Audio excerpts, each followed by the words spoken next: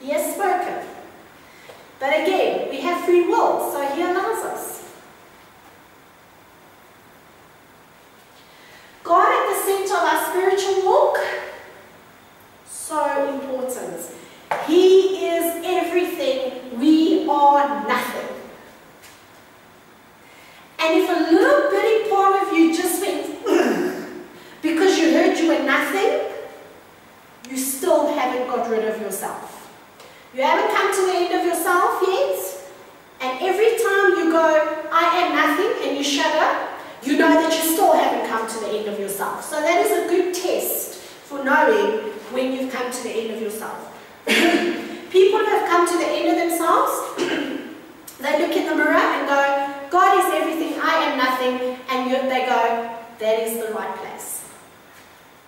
Because it's not that you're useless or weak or have no value as a human being. It means in relation to what God is doing and who God is, you are nothing. He is everything in your life. We chew this down very difficultly. This is not a good message. You need like lots of water because your throat runs dry very quickly. Because we don't want to hear that we're nothing and that we have to come to the end of ourselves and that we have to surrender. These are hard messages for us to chew. And we want to spit them out because they taste bad. But unfortunately, this is the only way you get to experience the sweetness of God.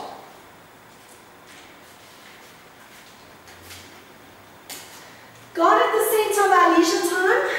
That basically means we don't participate in activities that would offend God or is against His instruction. So for instance, leisure activity, having a glass of wine with my husband, bad or no? Laura looks confused, Mariki says no, Tanya's like no.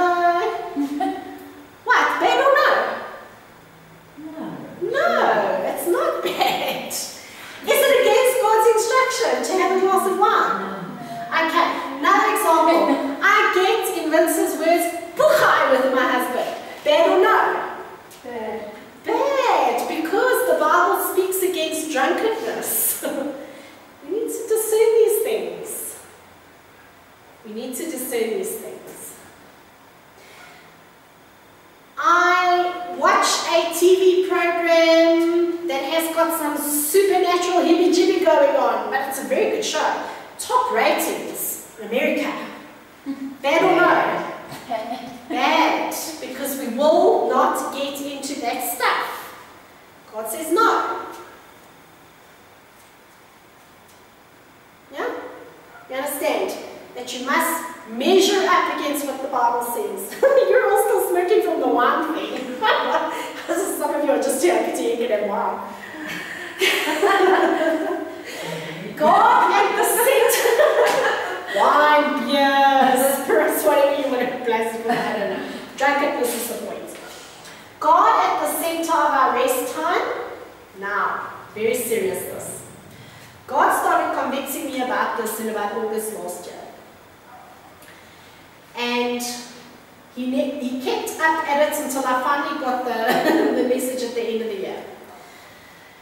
That we consider the Sabbath to be holy because it is. And therefore, we must look for ways to stay in rest and peace and communion with Him on that day. We each must be examples to our families of doing this. If I am seen to be running around town, doing my shopping, meeting up with friends, blah, blah, blah, you know, we just can't wait for 6 o'clock to come on a Saturday. We have to do it all before then. I'm not a good example of what it means to be in rest and peace and communion with my God on that day. He did not just give that day for us to rest, which we desperately need. He gave it for us to rest in Him, which automatically assumes that He is the focus of your attention that day. Not everything else. Not rugby matches and soapies and shopping and meeting as many friends as you possibly can in 3 hours and, okay, all of your own examples. I'm encouraging you this year to get this right with immediate effect. Sounds like I'm serving you notice on something. Get this right with immediate effect. Because it is the day, if you have none other, that He handed to you on a silver platter or even a gold one and said, take this day, because I'm giving it to you. And that is the day on which you can make me a priority. Can you not? Can you not? God at the center of our children. You know that I said this with the topic of children that we had. We don't raise our children, God does. And some of you are going, oh, thank goodness God raises my kids, because I've had it with them. The point is, as what you put God in the center of everything else, you put God in the center of your children's lives, and everything you do with them, if they're too young to do it themselves, emanates from Him. Everything. Teach them now to live God-centered lives. They're never too young. Everything they do, God, it must radiate from God in the center. So, teach them now to watch their language. Teach them now to be respectful to people. Teach them now to obey God's instructions. Because by the time they're as old as we are, it will be habits. And they won't have to try so very, very hard like we're all trying to do. Do them a favor and let God raise them. This is a big one because especially now South Africa is not having a very good time in politics. So I thought I'd put this one in, God in politics. The thing is, we all like to beat certain people. I'm too afraid to say names now because tomorrow this video is on YouTube and then there's trouble. But it comes down to this. Yeah, we don't want Mandy must fall. We accept and surrender to the fact that no world leader is in place without God allowing it. The Bible says so. And don't get unnecessarily focused on politics and neglecting what God says about the future. Remember, that's where your politics lies, where God says your future lies. I know it's extremely distressing, and I've had a couple of moments myself over the last few months. Things are not going right, and our government doesn't seem to be doing stuff, and we feel like we're not being led well, and people are fighting, and there's problems with racism, and things seem to be getting out of control. But let us not focus on the human government. Albeit they are there by God's power and grace, it is not the end game for us. We are on our way to a government that is going to be run by a leader far superior to anything the world has ever seen. And so it will be a far superior system. We've got to remember that. God at the center of achievements. Now this is very important, people. We give glory and praise to God in all. I should have bolded that and underlined it and put daisies around it, I don't know. All our achievements. All. The fact that I managed to get this done today with all the obstacles, God. The fact that I got distinctions, God. The fact that I have clients and work, God. The fact that I stand up here and can communicate, God. Not me. Not me at all. If it was me, it would be a disaster.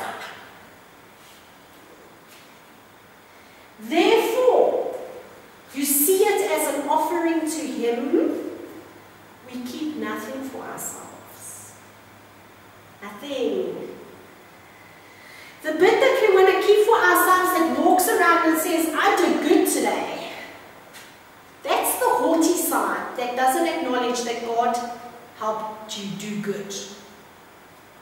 And this is hard because, sometimes we don't feel so good about ourselves and we want to boost our confidence and our self-esteem a little bit and we want to feel good about ourselves. And so it feels nicer when we say, we did it, instead of God did it. But again, it's that paradox of, if we're not focusing on ourselves, we tend to be far happier in the long run. Because you know what tends to happen when I say, God does it. I know that God has the strength to do it. But when I say I'm doing it, I'm always having to go for the next thing that I'm doing better and better and better because my steam is running out. And I've got to keep going. And the pressure is on to have more and more achievements so I can feel better and feel better and feel better about myself and feed the little gremlin inside of me that says, you are not worthy.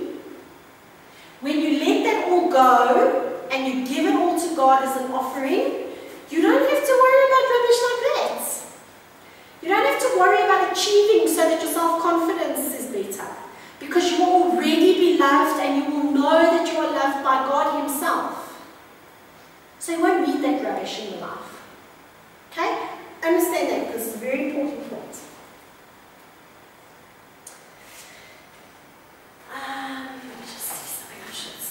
Okay, so God at the center of our struggles, the last one. When He's at the center of our struggles, we know that He's greater than us, that His ways are not our ways, and that He knows the beginning from the end, and that He uses all things for our good. All out of the Bible. And lastly, we are happy to let Him be in control. Happy, not worried. Not, I don't trust God to do this. We are happy for Him to be in control. Goodness me, it was a relief that I didn't have to worry about whether my funding was going to get approved, because I knew it would. I knew He wouldn't fail me, because last year He didn't.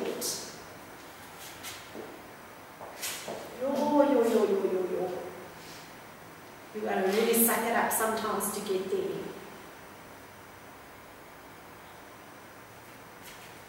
Really suck it up to get there sometimes.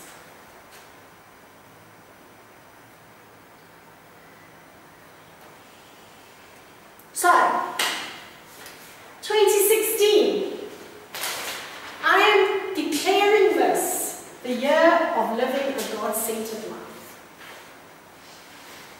And I am holding you accountable, and you will hold each other accountable for this. What do I mean? I am not going to let it go if I see you not living a God-centered life. You are not going to let it go when you see each other not living a God-centered life. You are definitely not going to let it go if you see me not living a God-centered life. I give you permission to question me on what I'm doing. And so you should give permission to each other to question what you are doing. And we will put this video up on the Edat Bet Shalom YouTube site. And I suggest you watch it with your families and friends, and you agree to hold each other accountable to living a God-centered life. So that this year, ladies, we can really progress in our spiritual walk. We can see the fruits of our labor in God's strength and feel like we have achieved victory in His name, instead of just walking mediocrely in life and getting by. Let us hold each other and ourselves to that. Okay?